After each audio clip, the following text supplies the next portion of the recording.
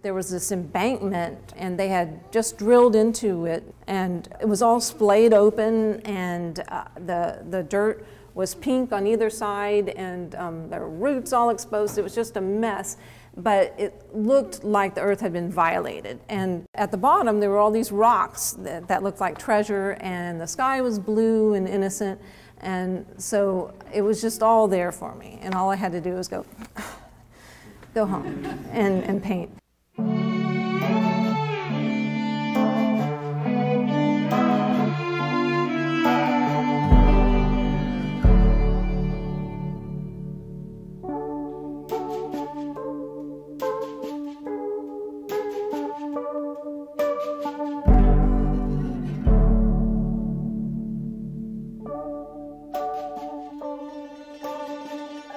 I don't think that there was ever a time I wasn't drawing, so it's hard for me to even pinpoint, but I do come from a family of artists. My mother got her art degree from UT, and so did I, and my dad, Houston sculptor Bob Fowler, was very active.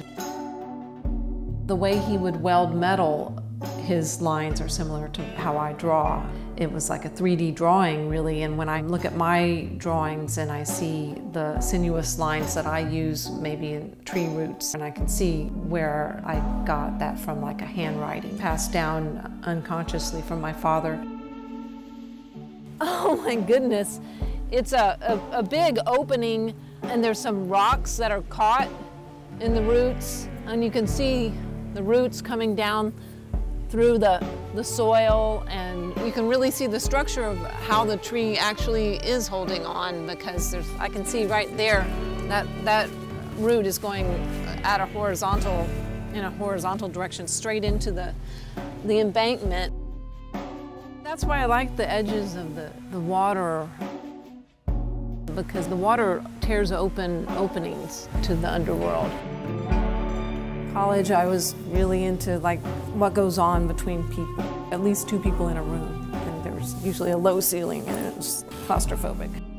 I sort of didn't get any attention, and I was naturally pretty shy, so I just painted what I wanted to paint.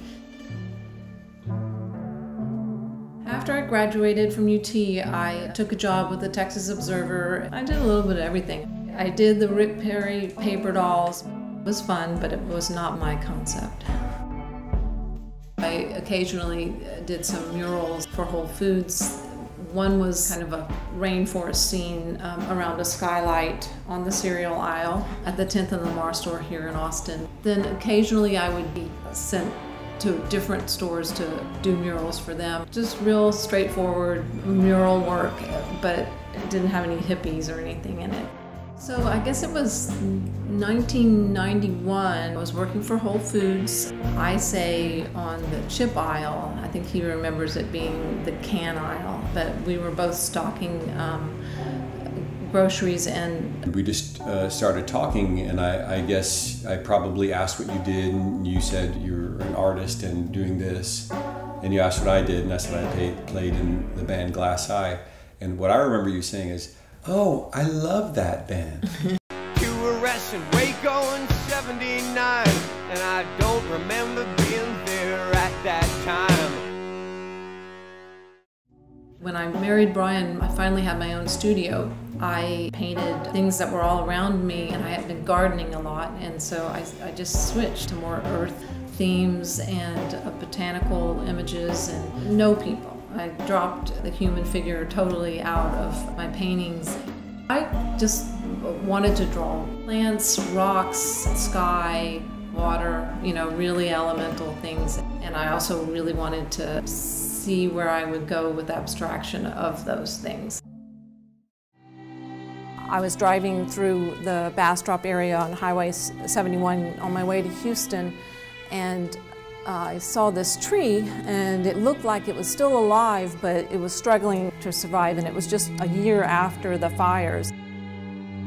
It's called Earth Has a Long Memory, because for us it was devastating, it was horrible, and we had this big fire, but our lives are so little in the span of time compared to the life of the Earth, and I think the Earth has the memory, but it's so resilient, and it's going to be around for a really long time. called Spring Everything Changes, and it's really about a specific peach orchard that I passed on the way to the Texas Hill Country very early spring with my daughter, and I saw this particular tree and all the ones around it, and I saw my daughter. It was just she and I in the truck, and she was a teenager almost, and her beauty was so gorgeous, and I looked from her to the tree and back, and I just thought, oh, the tree is showing me that beauty and youth is very brief. I remember the colors I saw driving through, and I kept repeating them to myself, and when I got home I took notes, and then I started painting, and so it was all from memory. I always referred to myself as a painter, but one recent project took me in another direction. My husband wrote a musical called Ivy in the Wicker Suitcase. The story is about a 10-year-old girl growing up in Austin, Texas in 1938. She falls into the underworld, where she begins a quest to save herself, her mother, and the family home by retrieving the wicker suitcase full of money her father took with him to the underworld when he died.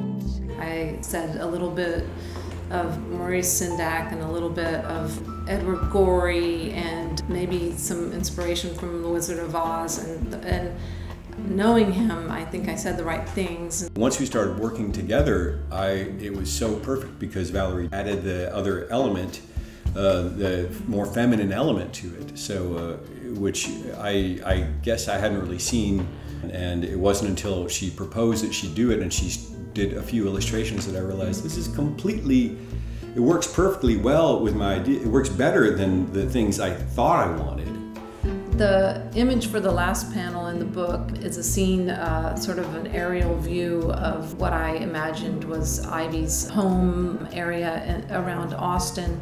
The most important thing to me was imagining that this is Austin in 1938. It's hilly, it's rocky, there's lots of craggy oak trees, and there's holes between the rocks, and what I was thinking was that the creatures go in and out of those holes, and Ivy has just come up from the underground. So those creatures know something about where she's been and what she has been through, and so they're witnesses, and the plants and the rocks are witnesses, and those little holes.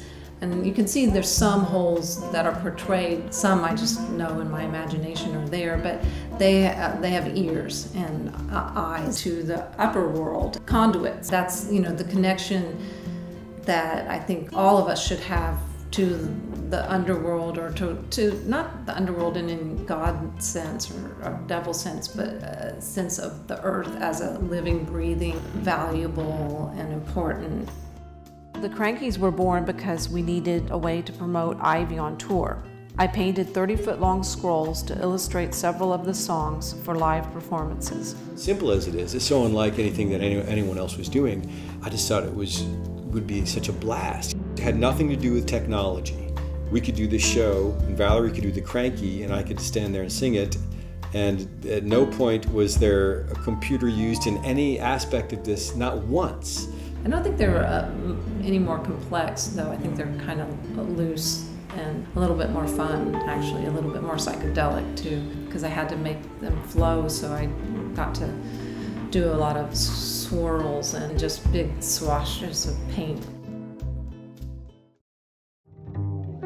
So right now I'm working on documenting images from my immediate neighborhood and a few other neighborhoods around Austin. Instead of just nature itself, I'm more interested now in the interaction between humans and nature, and also documenting the history of Austin a little bit, how I see it from my personal viewpoint, and the place on earth that Austin is. So the neighborhoods are part of it, but the history of the neighborhoods are another part of it, and the way nature interacts with the neighborhoods and the humans in the neighborhoods. It's a lot about the history of the place on earth that Austin is, and I think water is going to be a big part of that because it's the conduit and it's the bloodstream to me of the earth, and it's what connects all the humans.